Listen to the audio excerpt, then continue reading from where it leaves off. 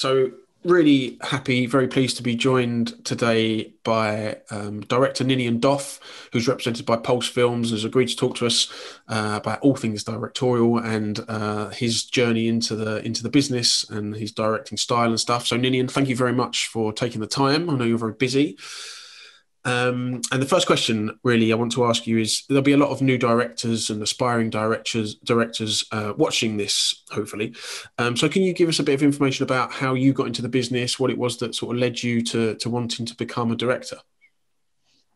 Yes, sure. So I am very lucky in that I kind of do what I nearly always wanted to do. So when I was very early teenager, sort of fell in love with cinema and joined a young film group in Scotland, which was called SCAM. Scottish Kids Are Making Movies. That's the acronym. Right. And that, it shows my age, but they gave us some enormous clunky VHS cameras, and we could sort of ask around them and make stuff. And that 100% was the bug. So then I was obsessed with cinema and I was obsessed with making stuff. And so then I did study film at a film course, but I won't name it, not because it wasn't good. I won't name it because of the next thing I'm going to say, which was, I think it was great because I met like-minded people who we made loads of good short films in our spare time. But I don't think I became a director because I studied film at a course. I think I became a director through making music videos, initially zero budget music videos off my own back, and figuring that out. And that's where I found my style and what I do and my kind of voice or whatever. Yeah. Just through actually making stuff myself. Yeah. So in terms of the music videos, that was your kind of, well, you said short films at university studying, and then music videos. How did you work in your way into music videos? Is that friends who are in bands, or you just approached people? How did that work? Yeah, so I was working in sort of as an editor and like motion graphic stuff. So and I was very into the posty side of things. So I was able to do quite a lot myself, which I think is very helpful. And it's kind of, maybe it was a bit more unusual back then. I think it's quite standard now that everyone can do everything. But and I was also, I sort of was feeling quite disillusioned by the short films and like worthy directors and very serious. It was all very depressing, and I wasn't very like that. And then I went to a music video night that people will know, especially people in London, called Bug, where they show lots of amazing, very inspiring, very creative music videos. And it was back then I just contacted an unsigned music. I think they were in New York, and obviously they were like. So then I made two music videos for this musician called Fulton Lights. And the second one of those was this music video where I motion tracked arms onto crows and told the whole story about crows performing in a park. And it was a kind of a bizarre labor of love, taking up all my evenings and all my nights, but kind of with this slight calling card sense to it. Like I knew it kind of felt like the funny ideas that you saw at Bug and things like that. Yeah. And it essentially kind of worked like that. So then, even though I made it, off my own back and did everything, and it was kind of charmingly lo-fi, it got screened at Bug, and then and it got nominated for budget UK MVA, and then that was it. That was the one thing to open a door. It sort of, with some other work, it kind of essentially led to me getting signed by Pulse Films, who I'm still signed with. So it was kind of all off the back of this kind of labor of love, strange little video. Yeah, that's great though. So did you, so you made some short films, you made the Fulton video. Did you have, like, did you go into it knowing what your style was, or what your style wanted your style to be? Or is that a process of discovery? Like, are you still sort of finding your style even now? Or do you go in thinking, I want to be this type of director, I want this to be how I work? That is such an excellent question, and one that I'm really glad you asked, because I think it's something that people don't realize, especially when they're feeling a bit disillusioned, maybe early in the creative experience and career. There's a really good clip online. I can send it to you because maybe you can share it. Yeah. From Ira Glass, talking about the difference between the kind of gap between taste and ability somehow, and like you inherently know what's good and what you're trying to do, but there's a horrible chunk in all arts and writing and painting and filmmaking where you're not hitting what's in your head for a long time. And it's the most disheartening sort of point of it all, because you can tell it's not quite as brilliant as it should have been, and it kind of makes you feel miserable and all that. And I guess that what that is really is kind of figuring out your voice and how you express things and how you do that. And there's a big change in what I made myself. Like, although I was very proud of things at a certain point, they even changed. So because I kind of came from a posty background, all my early ideas were like visual camera tricks. Like, so what's a new trick I can do with post-production or with the camera? And then I'll build an idea around that. And then what's interesting is slowly that just dropped by the wayside, and it just became purely about storytelling. And how can I tell a story almost that has a 3-act structure to a song, and that challenge.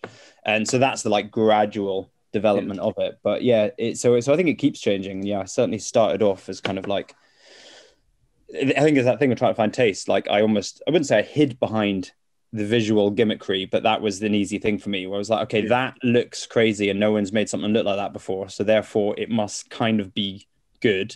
But and the sort of storytelling side was probably a lot lower, and then that's what I just slowly worked on and got better at. So it sounds like the kind of the technology was your style at first, because that's kind of how you learned about what to do, and you kind of plugged the story into the technology at first rather than the other way around, it seems. And I think it could give me a confidence, because I could point to a technique that I'd come up with, and so I could say to myself, well, and music videos at the time also, they were quite a lot of like, you know, probably begun back with Gondry, but this is much later, but that thing of like, oh, it's a visual trick. But you can it's quite comforting maybe early on, because you can kind of point to that and go, well, that's original and cool, because I've seen it before. So therefore I have the confidence to know that this whole thing is original and kind of cool, because I know that visual trick is a new idea. And so those are things like, well, I mean, the Fulton Lights one, kind of a Graham Coxon video I did where I kind of put 100 fans together, clips to make one human. The MF Doom video, which was this kind of combined split screen. All these things are just a sort of basically technical tricks. But even sort of having looked back at your work, as much as I've been able to look at over the last couple of weeks, even then at the start of your career, storytelling seems to be at the heart of it, right? So even though there is technology involved and, in your words, kind of gimmicks and those sort of ways of approaching things, there is still a story there. And it feels like all the way through your career, storytelling is at the center of that. Some people are very good at technology and the kind of gimmicks is not the right word, but that's the word I'm going to use because I can't think of a better one. But like that is the idea, that the process is the idea, where it feels like the process is just a way for you to tell a story. Does that sort of feel true? No, completely. I think even in my more visually things, probably with a slight exception of the MF Doom one, because that one is very visual, but all of the others still try to have a tiny semblance of narrative to them. The Crows one, my very first one, has a crow slowly becoming a pop star or something like that. And the Graham Coxon one sort of has an ending. I think something I've always been aware of, and something that I still actually get frustrated by, and I hope I don't rub up any directors in the wrong way on this, because it's all personal taste, but I think a lot of music videos don't seem to necessarily either know how to end or don't think that a really good ending's that important. And it really annoys me, like someone walking off into the distance for no real reason, or like that's not really an ending. And that really, I think that lets down so many things. So I always from the early days was like, okay, it needs to reach an ending that feels like an ending rather than it just kind of drifts away. But surely that's what hooks people often is the story. I mean, visual elements can be interesting, but they don't always sort of bear repeat viewing, whereas a story can kind of be different with different viewings. And, one of my favorite videos is the Radiohead, is it Just, I think, with that kind of unusual and not ever really explained sort of situation of everyone laying in the street, and it's just sort of really impactful. And it's sort of every time you watch it, you sort of think, I wonder what, what's going on there. Well, I think that's what probably led to me slowly making less and less technical ones and more story things, was because the holy grail was always, if you can make it look amazing or unexpected or crazy, and then also tell an engaging story that's gripping. And so realizing that meant that every time I did it, the music videos that I felt were lesser, or, I just had that little twang inside me where I went, this isn't absolute top level. It was always probably because the story was a bit slight. Yeah. And so realizing, yeah, at the end of the day, a good yarn is Yeah. you can make something look insane and visually amazing and also have a character and a story to it. Yeah, so when you're looking at a project, so whether it's looking at a commercial script or kind of listening to a track for potentially making a music video, are you always looking out for the kind of the way into it being a character or a story that you can kind of get your teeth into? Is that the process that you use? So it totally is now. It absolutely is now. And like I say, it probably used to be maybe a more visual that I was trying to cling on to. But now what I've got really into and has sort of been, I'd say, is probably now what I do, although you can always surprise yourself, is the what I really love in music videos. And I don't make that many music videos, to be fair at the moment, though I try to keep my aura in as such. But there's a really fun thing, I feel like, where you can put a whole story to a track that obviously the artist never wrote that story to their piece of music. Yeah. But then actually don't just plonk it on and hope it lines up, but truly can you build a 3-act structure to this song that, and what I've been doing in like the Chemical Brothers ones, especially, probably beginning with Mike Snow Genghis Khan video, is you take the lyrics and actually make them almost like dialogue of existing characters in a film, expressing something that was not the intention of the musician, but fits your film completely correctly, so that you can't even conceive that the two don't exist without each other. And it becomes such an interesting storytelling device because you're basically doing kind of 3-act structure with dialogue as a musical to a song that never wanted this, that wasn't designed for the story. Yeah. And as I say that out loud, that just sounds like me making a lot of hard work for myself. Like could there be a worse way of trying to tell a story? But it does probably lead to hours of despair where I'm just like, I don't have an idea. But then when it lands, you have this sort of euphoric craziness where you're listening to it and the track drops here. So they have to, the gun has to fire at 2 minutes 40 because that's when the drop is. So how are you going to make the gun fire at that point? And retrofitting in this and it becomes an amazing, like really sort of almost aggressive, forceful lesson in like economy of storytelling. Like I think what I love about music videos and the reason I'm really passionate about them still and what they've done for me is they've taken the good ones have like taken the baton from where silent films left off, what I mean? Storytelling that was happening at sort of peak at the golden era of silent movies where you got everything to say dialogue, and you're kind of doing that again here. And it's pure storytelling. It's like, okay, how can I make you care about this person or care about this story without tons of exposition, without someone in a car and telling you about time travel? You have to visually show time, you know what I mean? And so, that's what I've been really enjoying doing. I've done a lot of stuff in recently.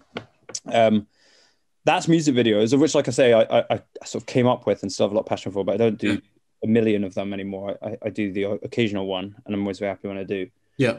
Commercials are like a very different thing because, and I'll apologies to anyone watching this where this is condescending, but it's probably, if it's a young director's thing, it's maybe worth saying exactly how it works, because I don't think I knew when I was starting out. So an ad agency with the creatives at the ad agency working with the client might spend genuinely over a year writing a script for a commercial, maybe even longer. Sometimes you hear like, oh, this has been floating around for this long. Yeah. And they'll have honed and written this script, and then they send it to a director saying, how are you going to shoot this script? So you're still completely digging into storytelling and emotion and character and pace, but you are not, I guess it's not a blank canvas. You know what I mean? You're like, you're trying to sort of say the best way that you think it can go and the surprising visuals, and you're, changing things and tweaking things if it's a collaborative, ideally. But it's a sort of different experience because you're working with someone else's material. Basically. But that sort of leads into, I suppose, the kind of topic, the theme for the YDA this year is freedom, and that's kind of, I suppose, leads nicely into partly why we wanted to chat to you is, your style, your directorial style, kind of does go from your short films, your music videos, excuse me, your commercials, and then into your film, which we'll talk about. in a bit. So how do you do that? I mean, how is that just because people want to work with you because of that? Like your style speaks for itself, and therefore people were like, well, this is what we want, so let's talk to Ninian because he's the sort of style we want. Or do you have to kind of fight for a certain amount of like directorial style to sort of seep through into all of those things? How does that work for you? Yeah, no, that's a good point. I think there's two sides to it, and one is, which I remember realizing, fortunately, early on, which is, rather than being annoyed, basically pigeonholing is only annoying if you're being pigeonholed into something that you're not. But if you're Right. being pigeonholed into what you literally do, then Yeah. then it's great. So if you take it right back to, say, my early days in music videos, I never wanted to shoot bands looking sexy, with a smoke machine. Yeah. With no disrespect to amazing music videos like that, but I just knew I wasn't interested in that. I was interested in weird visuals and storytelling. So I mean, I literally never shot, maybe with the exception of a few cutaways where I was forced to, but I never shot a traditional performance video ever. Probably meant I didn't win a lot of jobs early on, but it also meant that I never, when I then built myself up to be someone who they knew and people who they approached to, people would come to me going, "Oh, you're the guy who does like a crazy cinematic story that's shot like, kind of, shot on these lenses with this aesthetic and all that. And that's what we want you to do." And so then you're kind of only getting the work that you want.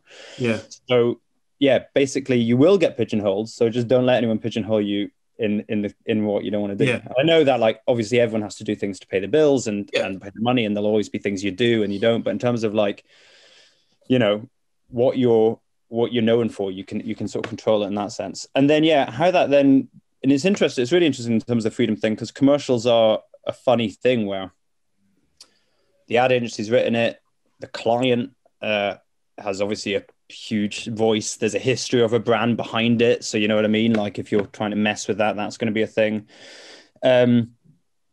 So it's two things. I think firstly, it continues from that sort of inverted commas good pigeonholing. So if you're being approached for a certain thing that you do, then you know what I mean, like let's say like if there's a sort of a weird comedy angle or something that people like, or it's a storytelling thing or a cinema thing, then when you're pitching on it, it gives you a little bit more confidence to push that side. Do you know what I mean? So even though the script's been written, you can go, "Oh my God, wouldn't it be hilarious if he fell out the window at this point and landed in the taxi?" And that was not in, this isn't in the incredibly expensive commercial, but you've written it in, and then everyone's kind of, hopefully that's why they wanted you. It's funny, I've sometimes spoken to creatives where such a mixed bag, and often everyone's got different opinions. Some will be like, we wrote this for a year, don't touch it. But others who are like, almost, there's a reason they are a director too. And if you just go, "I'm just going to shoot it exactly as you've written it with no extra idea," it's kind of like, well, why? You know what I mean? We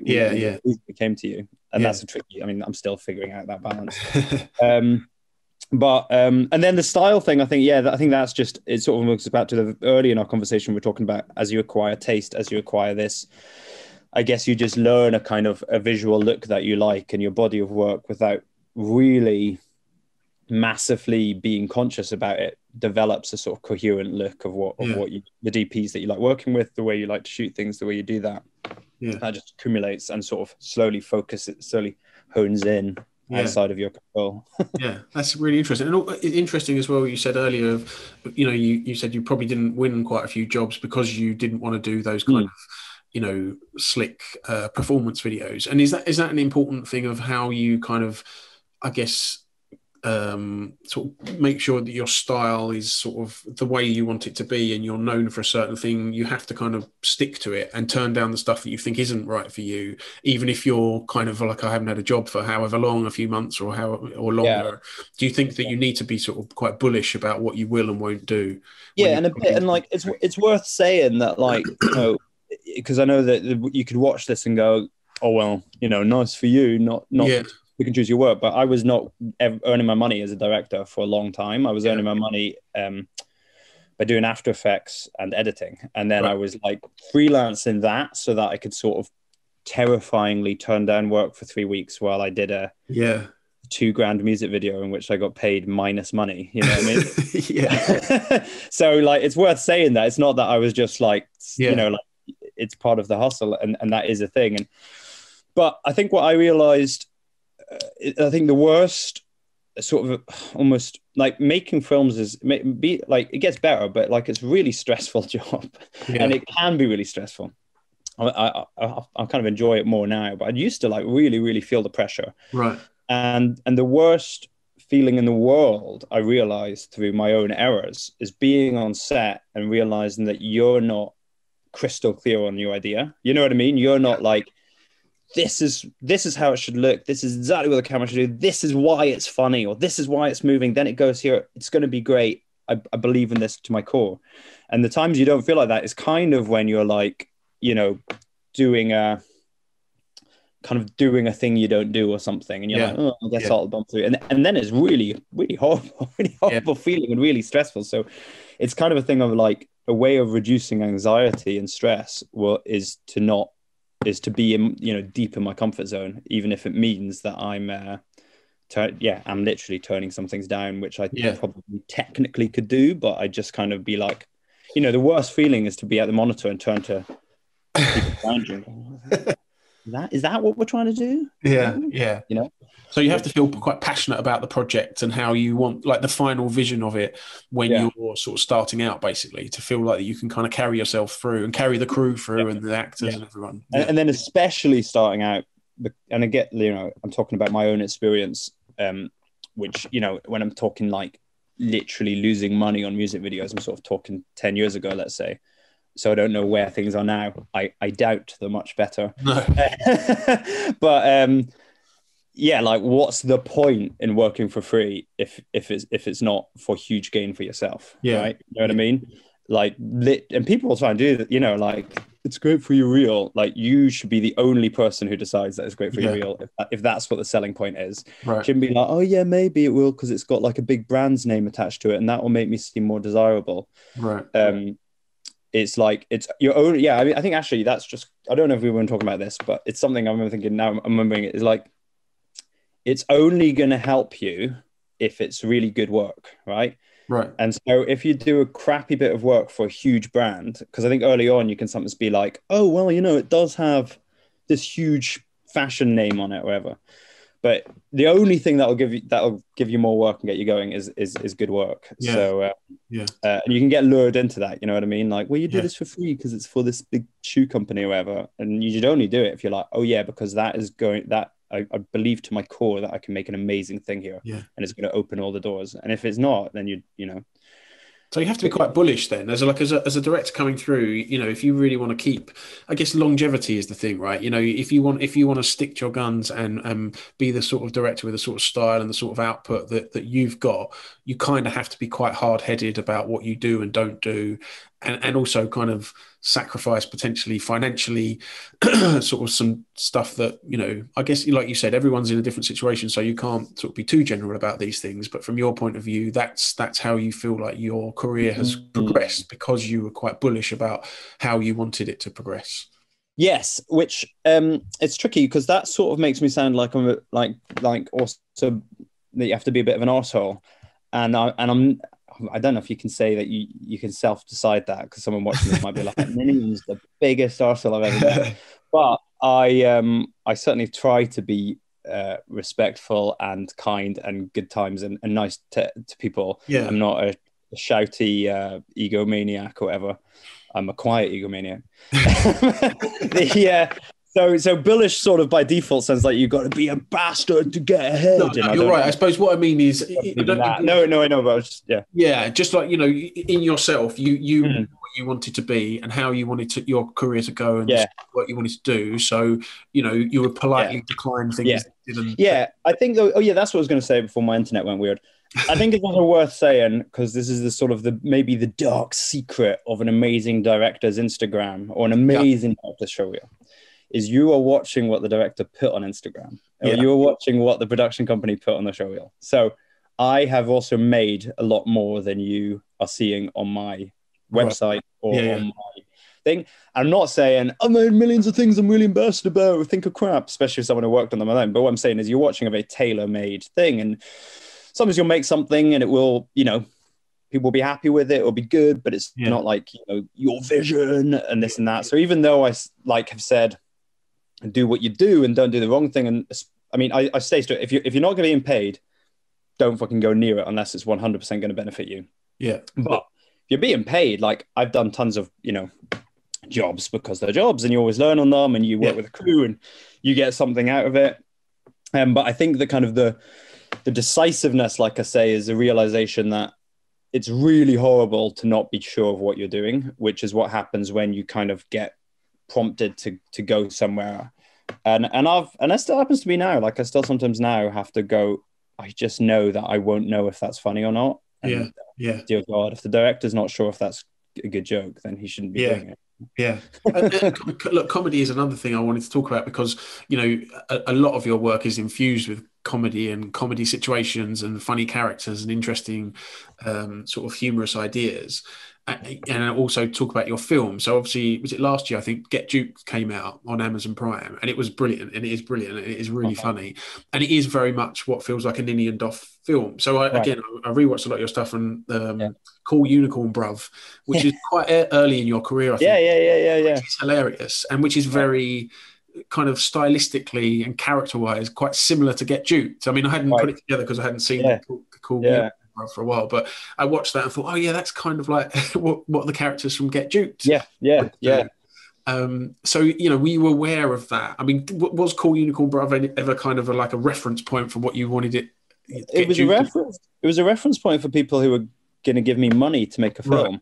Yeah. Because I could pack it, because I hadn't gone the traditional route of making the sort of traditional route. It's like 3 short films that do well in film festivals, and then they give you permission to make a feature film. And I sort of didn't, I sort of kind of weirdly did that through music videos. So almost the package for my feature film was Cool Unicorn Brav and like a Chemical Brothers video and the Genghis Khan Mike Snow video. Do you know what I mean? That was it. And people were like, oh yeah, I kind of see that you can make a film. The Cool Unicorn Brav was in that package. And that's another thing. It ties into a little bit of what we were saying about choosing jobs or not.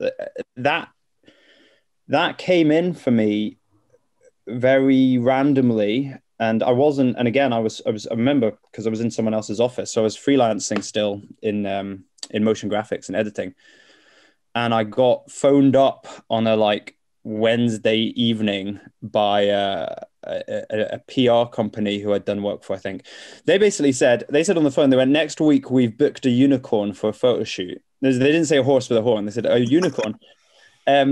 And we get it for the whole day, but we only, need 2 photos. So we got a unicorn for the day. Do you want to do something with it, basically?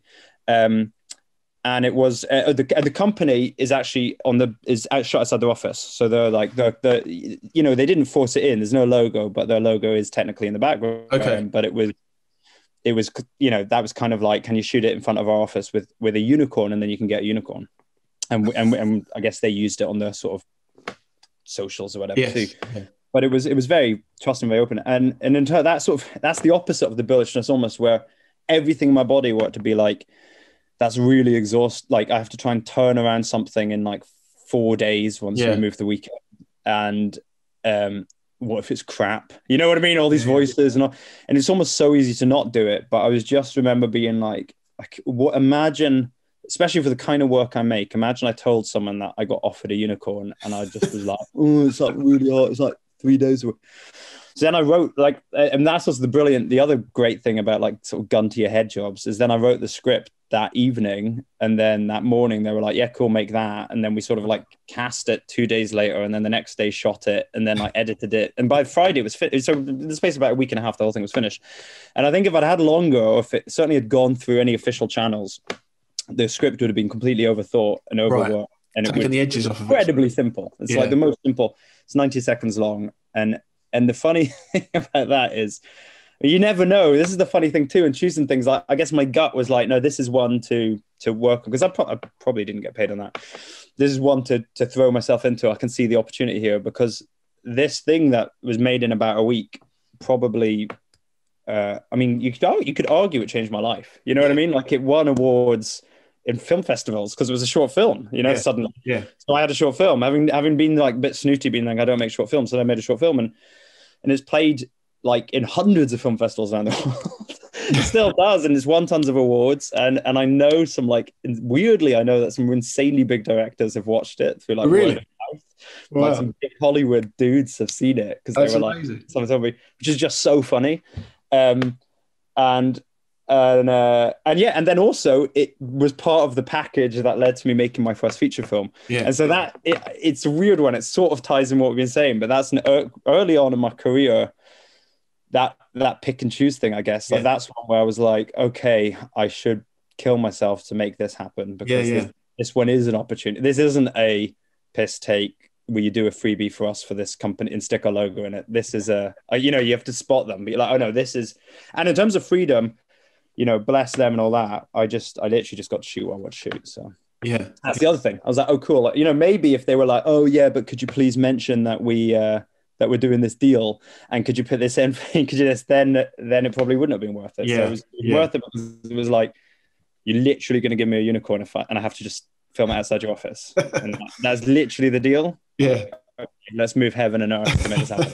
I like the fact that you and them refer to it as a unicorn. I mean, as far as I'm concerned, it's a unicorn. It was and the thing is, I never saw it in any form, but with like I didn't see it. Like they didn't stick this on. It was walked onto set looking like it looks in the film, and it's a documentary short. I like to think. Genuinely.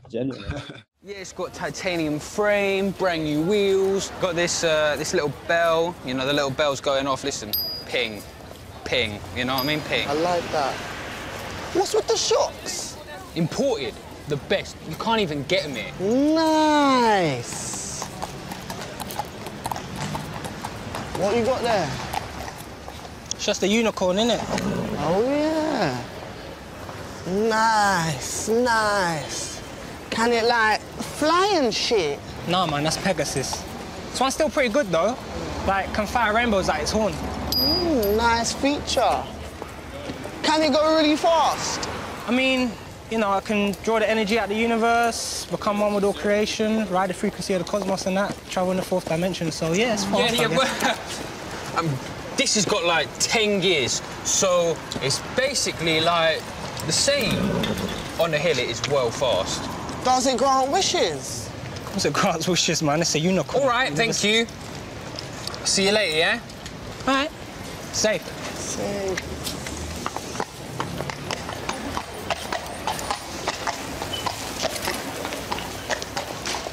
So, do you still want to buy the book? Nah.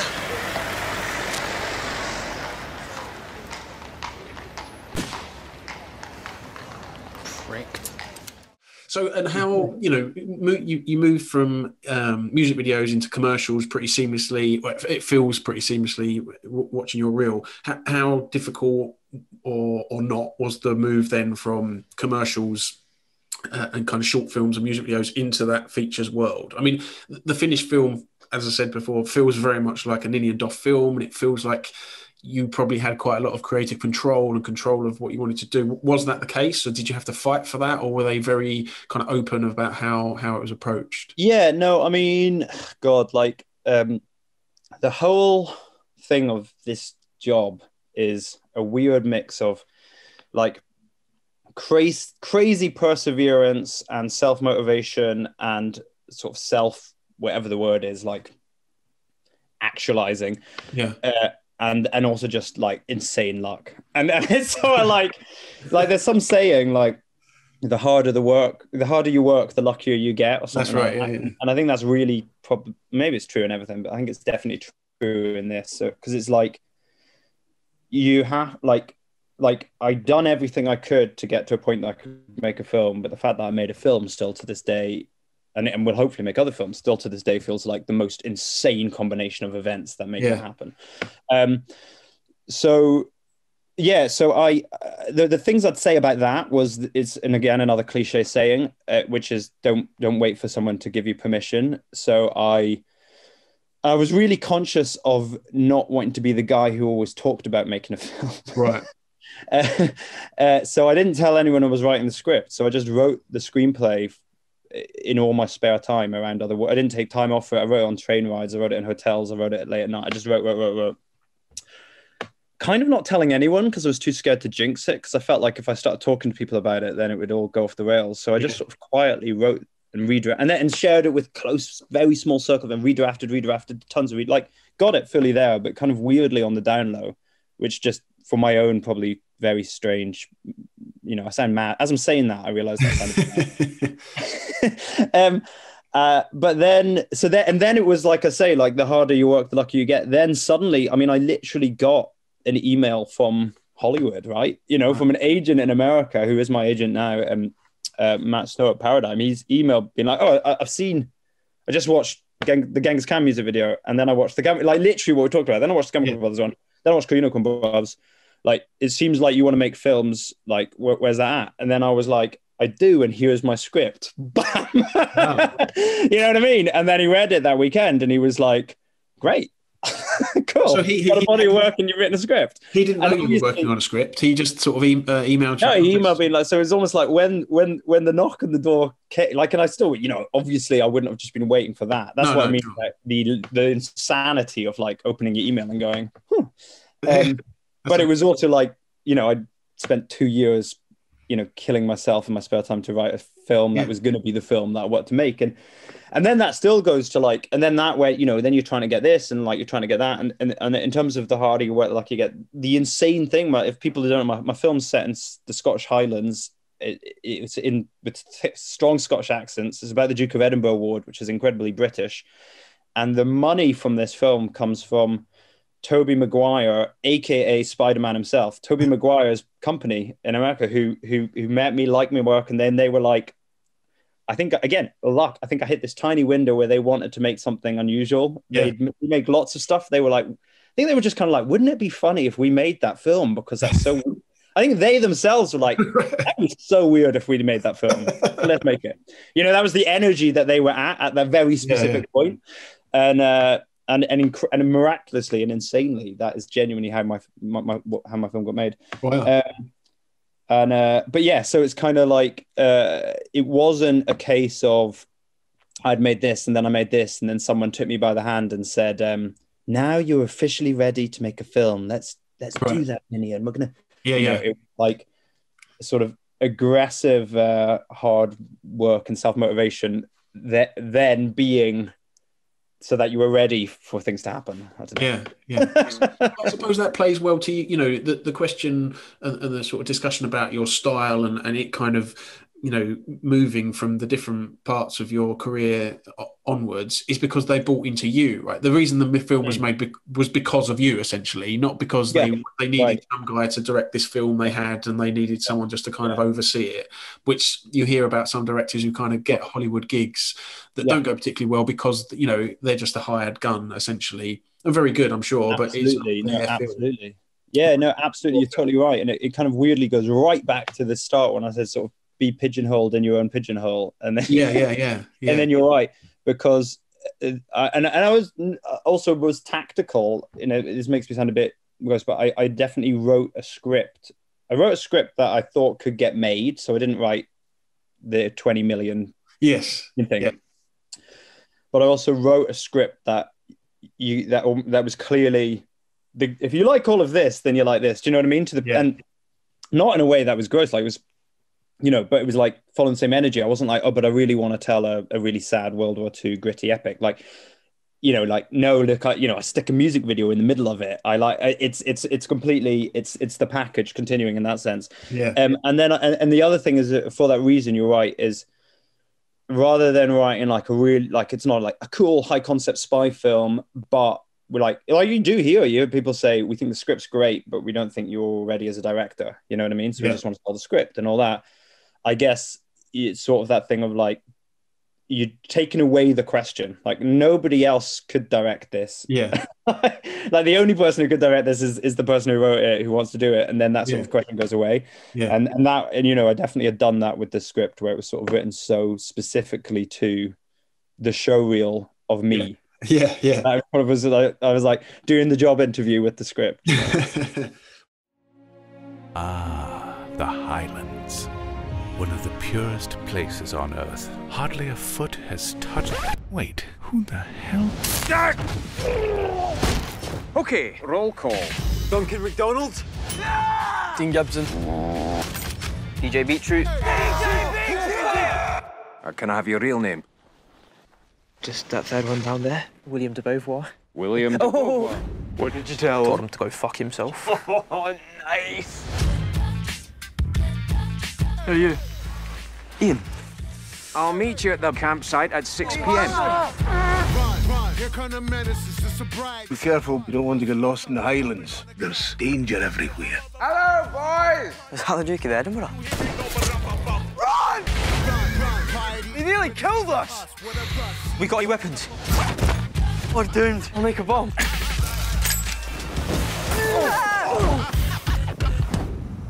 Where's the explosion? Yeah, the whole point of a bomb. Mr. Carlisle! I've never seen a murder before. I'm homeschooled. Explore the wars, cause discord. This is our #1 case now. Here, take some of these. You'll feel fucking invincible. Your generation, you're always complaining, always saying you are the victim. Fuck off, Grandad! Chance 2, chance 3. We have to stop them. Yeah, low, super high. You won't get away with this. We always do. Let's finish this. When I say get, holy shit, you say juked. Get. Nothing ever happens in the Highlands. Oh, yeah! I mean, you said, obviously you hope this isn't the only film that you make, and I'm sure it won't be, but do you feel like that is the style of film you will kind of, not exactly, obviously, but, or do will there be do you hope there will be like a spy film or a war film? Yeah. No, that's interesting. I mean, on the one hand, like, say, when you look at things maybe that I've also done a music video where I really love messing with genre and changing genre, like it's, doing a sci-fi, doing a this, doing a that, but they all have, like you say, a coherent thread. That is kind of me. And I think genre-wise, and I've written what I hope is my next film and other stuff like that. And then, the tone and the genre and all those things are completely different. But that weird sensibility of what sometimes I think is as simple as the silliest idea on earth being treated incredibly seriously, which I think is maybe just what I do. So I've just blown it. There you go, guys. That's it. That's all I do. That sort of sensibility completely continues. So the next thing I wrote in some ways couldn't be further away from my other film, and in other ways is just like exactly the continuation. And like, I talked about filmmaking being hard earlier. A feature film is years of your life, and I talked about being on set and not being sure of what you did and how horrible it is. And I just like you hear stories of directors kind of doing films just for the sake of doing a film. And I just like I say, I find that painful enough if it was like a music video I wasn't sure of, a commercial that's like gone a bit off the rails and I'm not really feeling.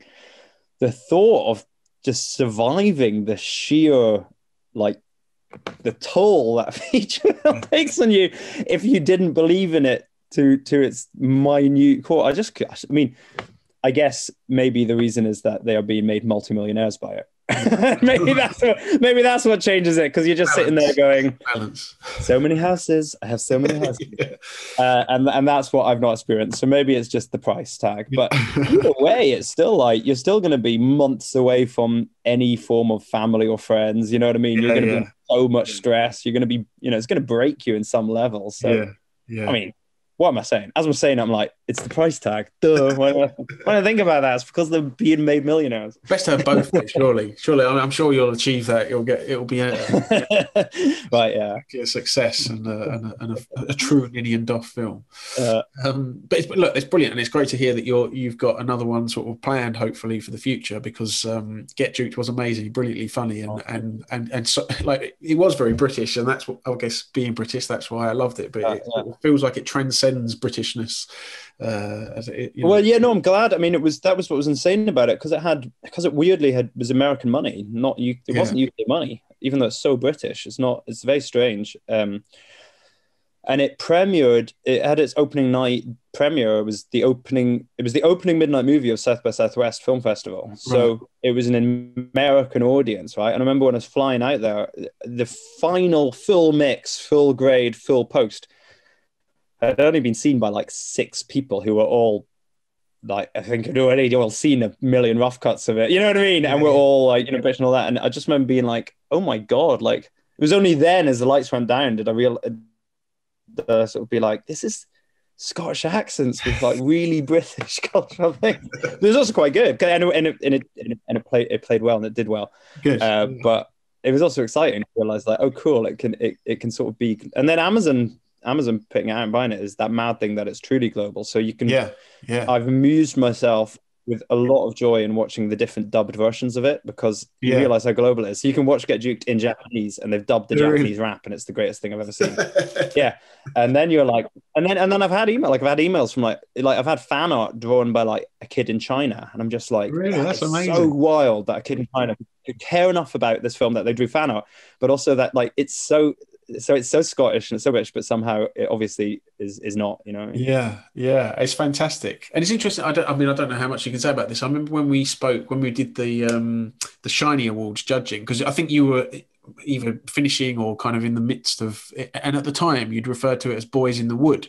And so in my head, I still call it Boys in the Woods. Sometimes it's called Get Juked. Was that exactly changed for commercial reasons? No, it was. It was really interesting journey of it in some ways. Think about it too. So it was called Boys in the Wood as a kind of working script title that was chucked on, and it seemed to really work in terms of making people understand what they were going to read, because it was a kind of a bit of a dumb joke, basically. Yeah. Put you in the right headspace. You're not expecting a serious horror, especially because some people are saying like, oh, it's a comedy horror, and you're like, it's really not a horror. You know what I mean? The Boys in the Wood tells you chill out. It's not called like The Death Hunt. And then this is where it's not so good, is that it then did it played South by Southwest as Boys in the Wood. Right. It opened Edinburgh Film Festival as Boys in the Wood. Right. It did a whole festival run with reviews, PR, the internet, the lot as Boys in the Wood. I see. And then it's funny, it was always on my mind and things changed. So basically a couple of things happened in between that and then. So one is John Singleton, who directed Boys in the Hood, passed away. So you're suddenly weirdly punning on like this legend it's not like, oh, it's this iconic film. It's also that. And then like I've spoken about this candidly, and like, I want the reason to be clear. I also was like, as this sort of new spotlight was shown on any kind of cultural misstep or cultural awareness, I'm like, well, I am a white filmmaker with a predominantly white cast, and the title is a riff on Boys in the Hood, which is an iconic piece of black cinema. Yeah. And I don't think anyone who watches the film is, it's not like a weird parody movie. It's not like Scary Movie where people are like pretending to be doing. It's unrelated. It's just this dumb title. Yeah. But I was almost like, I would hate the conversation to be about that. I'd hate that even that misstep to be made. And so there was always an alternative title, which was Get Juked, which is like what shouts in the rap. What is this? And it was a very hard, absolute final hours decision made with Amazon. And it was never like forced. It was like, I was absolutely on board with it. Yeah. Because I thought it was happening for all the right reasons, and I still do. But the funniest thing is, the biggest backlash I've had is people on the internet telling me how shit the new title is, and that Boys in the I can't please you. That's all I get. All I get is people being like, shit, Boys in the Wood is much better. And I go, oh my God. Well, anyway, the positive thing is they're obviously very passionate about the film, so Yeah. It is funny. But it was also like, not great. My recommendation would be, don't do your whole PR festival tour on a title that isn't the film that comes out. Right? Yeah. Well, that's my one bit of advice. The best laid plans and all that. So look, I've kept you for a long time. And no, you're fine. Honestly, it's really interesting. One last thing I wanted to ask you is, you mentioned right at the start of this, or I mentioned that you were represented by Pulse, and you said you have always been represented by Pulse. Right. So I just wondered what are the benefits of having that kind of structure around you, where you've worked with a company for, I don't know, is it 12, 15, however long it's been, and how beneficial is having that kind of stability of having a production company that's always been there for you. Yeah, so it's funny. So I got signed by Pulse Films when I had made nothing with a budget, quite literally, for like all of my music videos, and then so I really did everything with them. And it's weird. On the one hand, it feels probably quite unusual to always have been with the one company.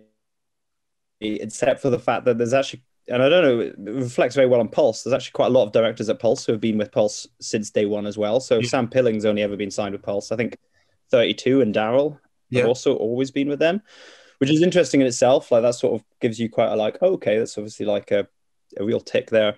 And then there's other ones too, like, you know, I think Dougal Wilson's always been with Blink. So you get other sort of long relationships to that, and Jonathan Glazer and those. But I guess so. I mean, I guess in terms of like, I don't have a comparison point as well. Right. You know what I mean? But I'd say the fact that I've never like, you know, actively needed a comparison point speaks well. So therefore, I guess the question is, what's the, you know, why is that? Why am I being so happy and supported here? And I guess support is a huge word. Like they have, you know, we've talked so much about my style and kind of what I do, and Pulse have always encouraged that and been active with it. They also definitely, you know, I don't know if this is the dark secret of music videos or not, but Pulse absolutely bolstered the budgets of some of my early music videos themselves. Right.